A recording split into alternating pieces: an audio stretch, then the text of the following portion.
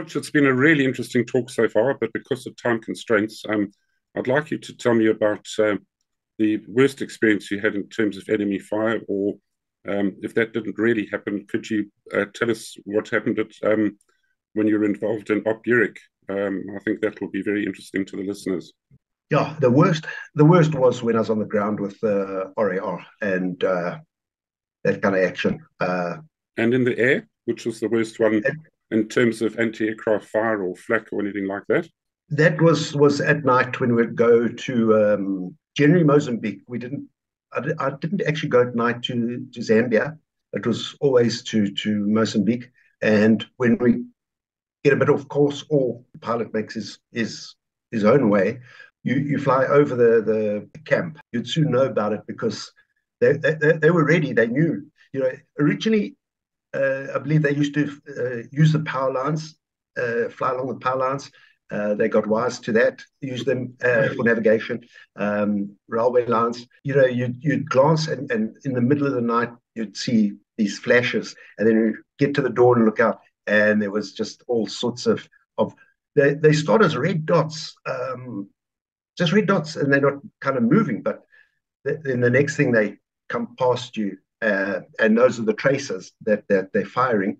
Yeah, and then obviously Shivani, we got hit a couple of times with the fuel tanks. The one time I was actually jumping, I was doing a training jump myself while we on Fire Force at Shivani. We'd gone down to Rutenga to bring chutes back and asked for permission to jump. And I said, take me 2,000 feet, please, sir. And say, yeah, sure. Then we would, as we go, there was a rise, and as we'd go over, yeah, we were getting all sorts of hits. And I never forget the one guy who came with. He wasn't working in the kitchen. He was somewhere around like that. But and he said, and you're going to jump out and that. Oh, sure, man. Please, will be, Anyway, and the pilot let me jump quite a way because of the height, and I was drifting a lot. Actually, they were circling me, and I thought, why are they circling me? And the next thing, I look, and I'm going straight into power lines. And to be honest, it's the first time in my life that I'd say, please. I looked up and I said, please, Lord, blow, blow. And I actually had to pull on my lift webs and lift my legs. And we went over these power lines. Anyway, landed. And I landed around there were only 2 huts or so, but I demolished the chicken run. And there were chickens everywhere. And the door of the hut bursts open.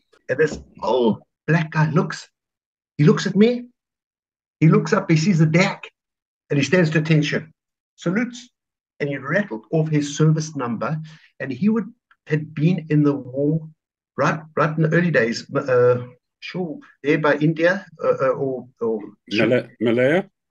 Malaya. Yeah, he was magic, and he didn't give a damn that I demolished his chicken run. He was just so pleased to help me get the chute untangled and stuff. Yeah, regularly we used to take a few rounds, and they'd just put a patch. Plane going for repair, just put an aluminium patch on. Okay, back out again. It was sort of like just became normal kind of stuff. We had a DAC that flew in the Battle of Arnhem. I was just going to say that. I wonder if some of our international viewers are aware of that. Yeah. Yeah, we had a DAC, and that had about 2 rows of patches when you got in, and you went between the benches towards the cockpit. There was just 2 rows of patches all the way down the floor, and that was anti-aircraft gun from, I'm not sure if it was on them, but from those days. And it just so we had quite a few patched planes. Yeah, then we went beginning of September. We were on Fire Force, and I think it was Centenary, but we got called back to Salisbury. It happened regularly. I mean, we were never ever not busy. It was that, or it was operations where they would pull the entire Fire Force and we'd go somewhere to do something, which lasted maybe 2 days, 3 days, and then went back to the Fire Force. But this occasion, we went to Salisbury, and we were there for the afternoon, and then we left late, and we got to Cherezi, and I just went like, whoa, the amount of aircraft and troops and stuff that I saw was the biggest I ever saw. And I'll never forget getting out. Luckily, Greer was with me again, and he knew aircraft, and he just said, "Hey, those are super freelons, super freelon." And this thing opened up. There was drums of fuel. I think a Land Rover or two came out of it.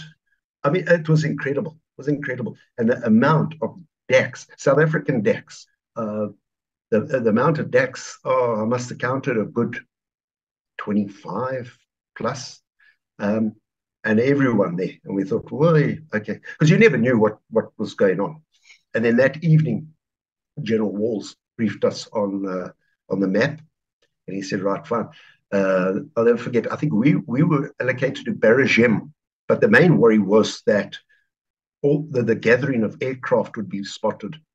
I don't know via satellite or if they even had, but they were very worried about because it would draw their attention. That night it rained. It poured down and got delayed. Got delayed. There were some decks there, but they were called Dolphin. The call sign was Dolphin, and they actually had telex. I remember we had to go in there. They actually had telexes, and they had telexes on board, and they had tables, and it didn't look like the normal internal deck. This was a full-on office. That was General Walls' plane, wasn't it?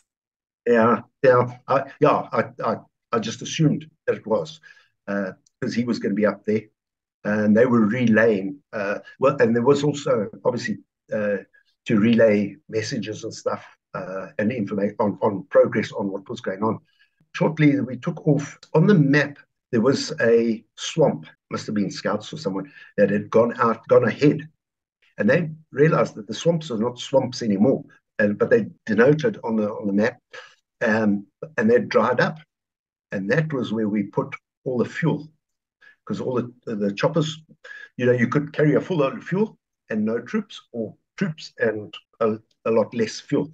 So we needed fuel for all the choppers to refuel, and we headed in there to Berejim with troops, and we didn't come across any resistance, any fire or anything like that. It was quite a clean drop, and the weather wasn't good. You couldn't see anything with the clouds. Roger, what was it like looking out the door at that huge armada of aircraft? Well, not huge by international standards, but certainly by African. I believe there were 50-odd helicopters involved as well. And so we're looking at 75 aircraft, which is a lot for a little country. Did you get a view of that? Did you actually see the accompanying aircraft? Yes, yeah. Not while we were flying over, but there at Cherezi. I mean, Cherezi's small strip, call it, and just to make space for that amount of aircraft and fuel and personnel was. Yeah, we got there. We didn't have anywhere we were going to sleep or anything like that. We actually managed to find, I think it was their recreation room, climb through the window there and sleep on the couch. But yeah, especially those super freelance. But they didn't go. They didn't go on the op. They actually went. They ferried in the fuel equipment, vehicle equipment, and stuff like that. And they disappeared back. There were Canberras also from SA Canberras. Yeah, there was a lot of ammunition, armaments, armorers. Tony, what I also wanted to enlighten everyone that these ops, fire forces, externals, the amount of preparation and work behind them, and moving of the logistics to put them together, even just on a fire force, the kind of shoots, as I said, every single day, sometimes, except for one day, sometimes two times a day, we go through a lot of shoots, and they need to be replenished. So we'd have night stops back. The deck would go back to collect at night, shoots plus whatever was needed. We used to carry armaments for the Lynx. He also would go through a hell of a lot of ammunition. There was so much. Everyone does hear about the action and things that are going on. You got to the amount of ammunition that troops have to be supplied with. It has to come from somewhere. Don't know where I got it from, but I actually got a copy of the actual orders of Op Uric, and it was like 25 pages long. And, all the movements, the timings, the destination, the what ifs, what is plan B. It was incredibly well done, very professional. One thing, as I said, they were a polished operation. When you see how, when I look back now about how they put things together, the fact that they didn't have communications like you have today. You didn't have Google Earth. You didn't have all sorts.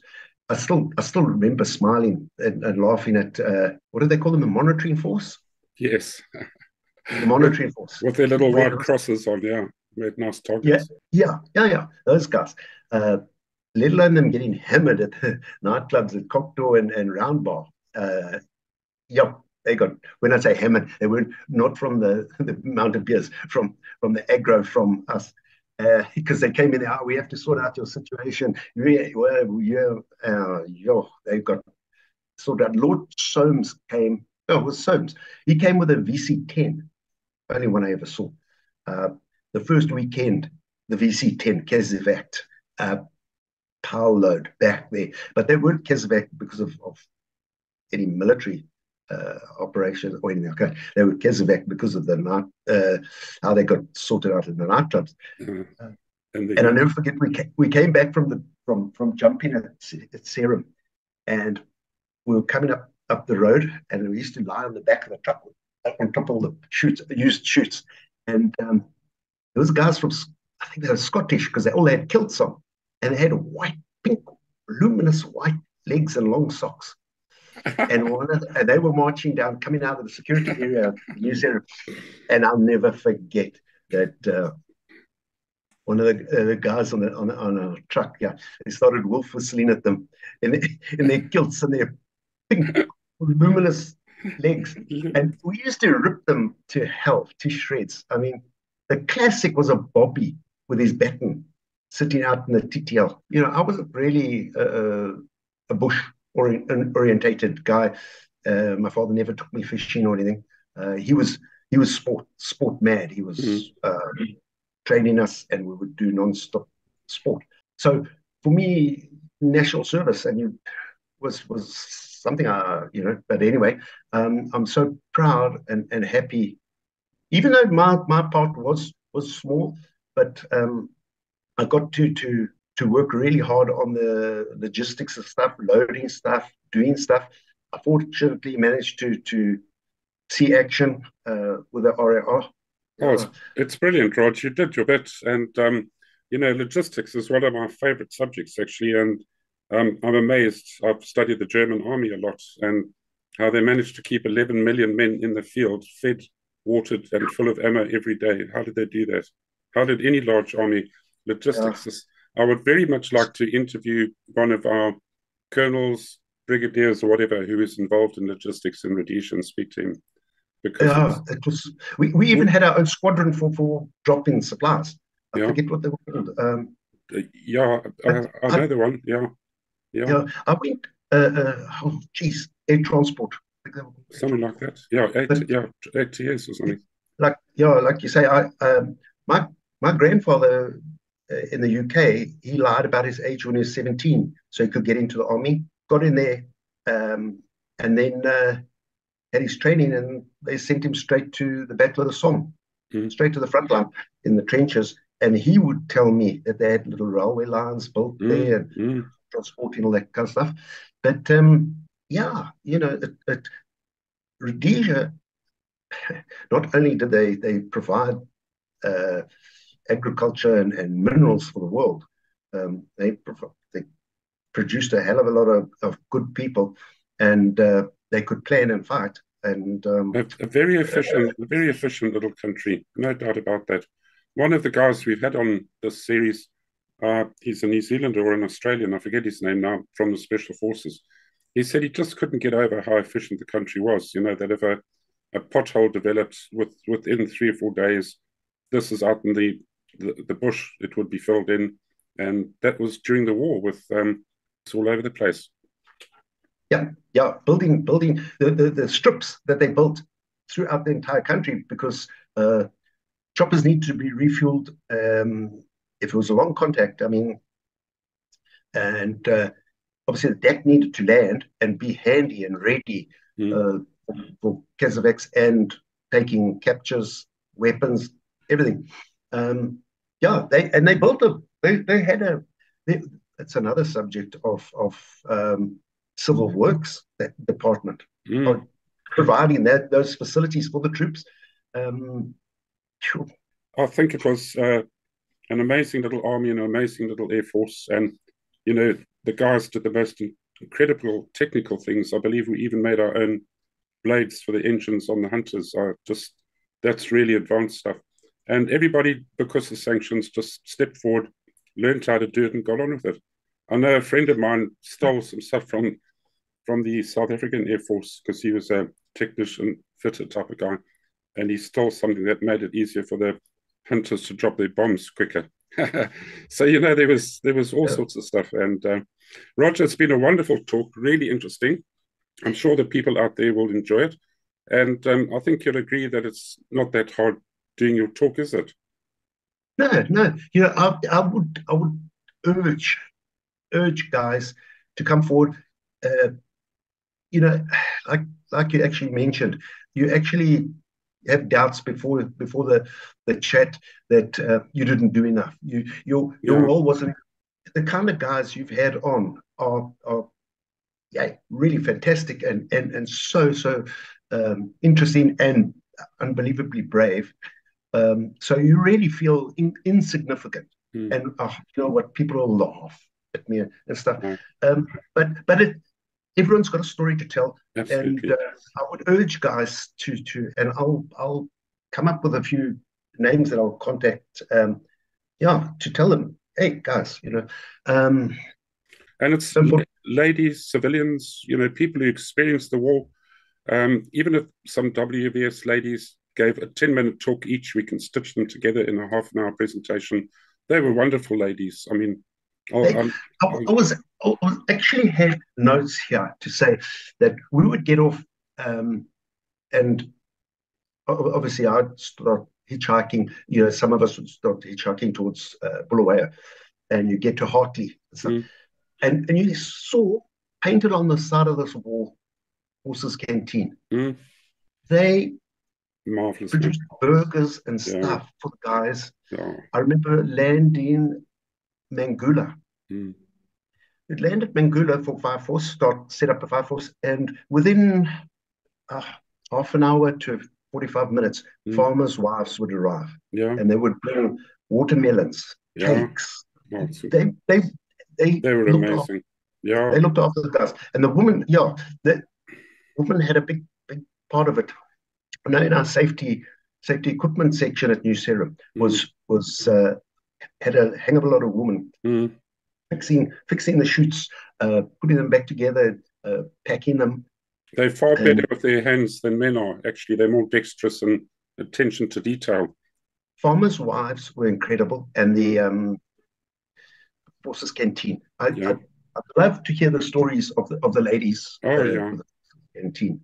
That Just to that just to end on that note, we were called out in the middle of the night from the School of Infantry to go to Shabani, Shangani, I don't know where it was. But we arrived there at 1 or 2 in the morning, about a company of us.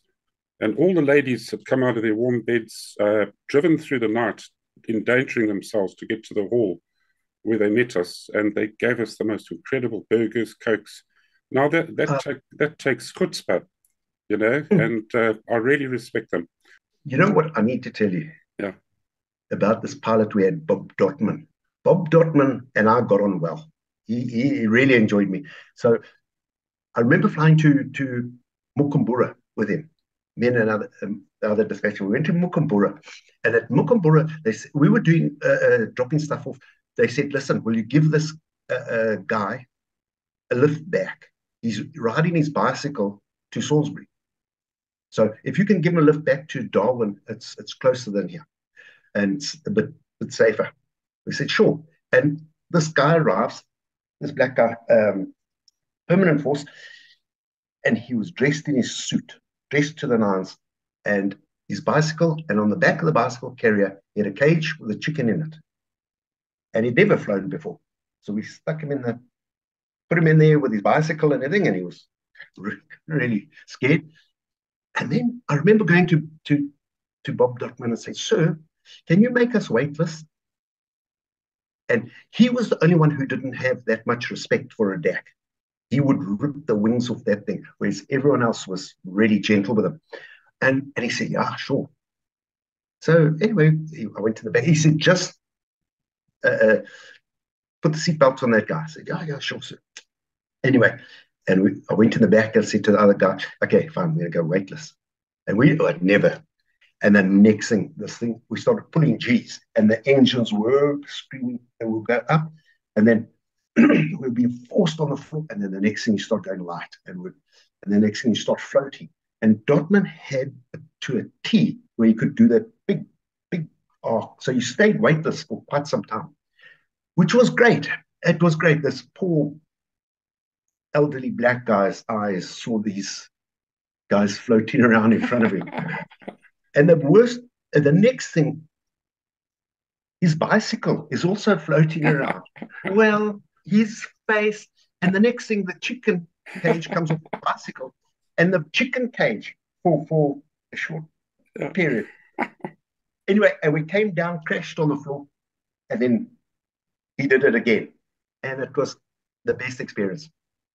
At the end of my service, we were training the next dispatchers to take over.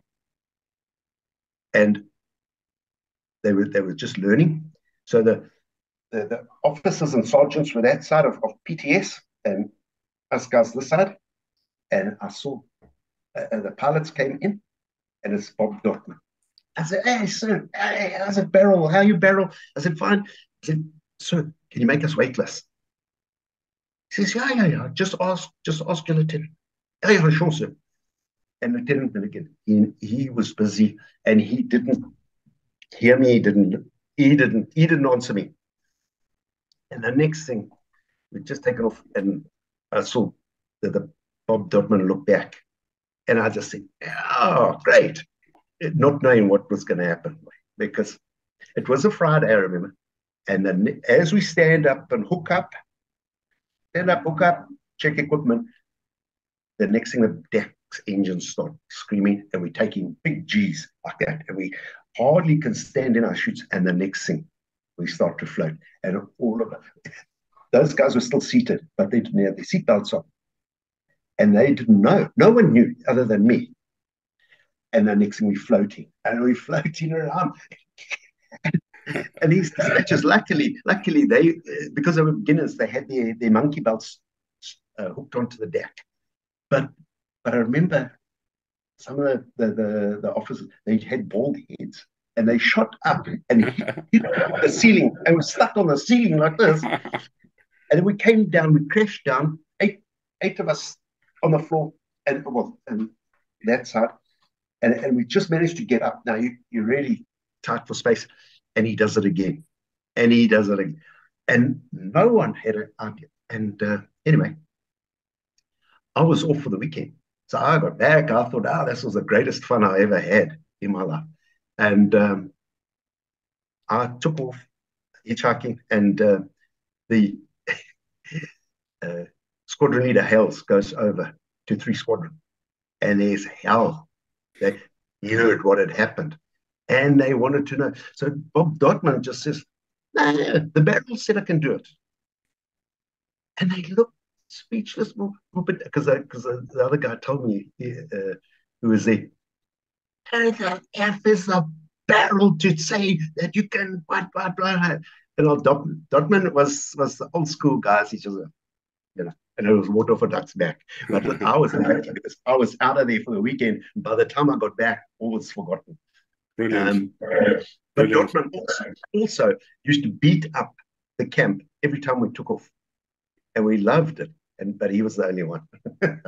Excellent stories, and an excellent story to end on. But we're going to have to call it quits now. Great chatting to you, Roger. Have a good day for the rest of the day, won't you? You too. Thanks so much for your time and all your good work. Please tell all the guys, behind you or with you on the channel. Will do. Thank you, Roger. It's great. Take care, buddy.